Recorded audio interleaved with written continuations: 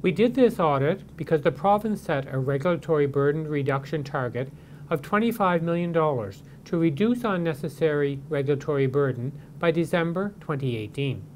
The province's Office of Regulatory Affairs and Service Effectiveness reported an estimated $34.4 million annual reduction in regulatory burden, which is 138% of its original target. I should explain that reducing regulatory burden, or red tape, means to remove outdated and overly complex requirements or rules that provide no value to businesses, government, or the general public. For example, changing a regulation to allow businesses to provide electronic documentation rather than paper allows them to save time and paper cost. Our audit looked at how effectively the province assesses and measures its regulatory burden reduction initiatives.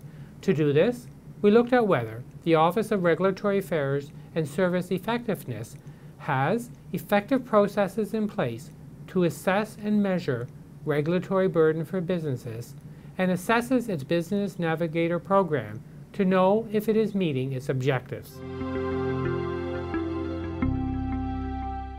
Overall, we found that the Office of Regulatory Affairs and Service Effectiveness is doing a good job of having a thorough process to ensure that estimated savings are reasonably reported.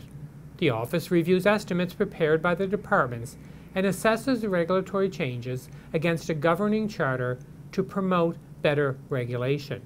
They prepare a report for Cabinet to assist officials in final decisions on any changes to regulations.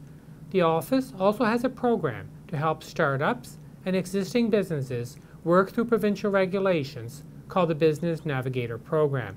Staff answer businesses' questions about regulations and have talked to almost 3,000 clients in their first 2 years. We looked at this program and found it is functioning well. The Office created a plan, tracked progress against it, regularly monitored results, and took necessary action. Overall, the results of this audit were very positive, with only a few minor improvements needed. I am pleased by the results of our audit, and I encourage the Office of Regulatory Affairs and Service Effectiveness to continue its good work.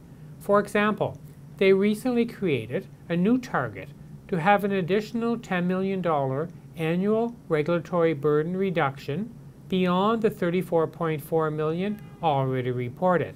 I hope that departments and the Office of Regulatory Affairs and Service Effectiveness will continue to work together to further reduce unnecessary regulatory burden for Nova Scotia businesses. I have left Nova Scotians with some questions they may wish to ask in relation to this audit.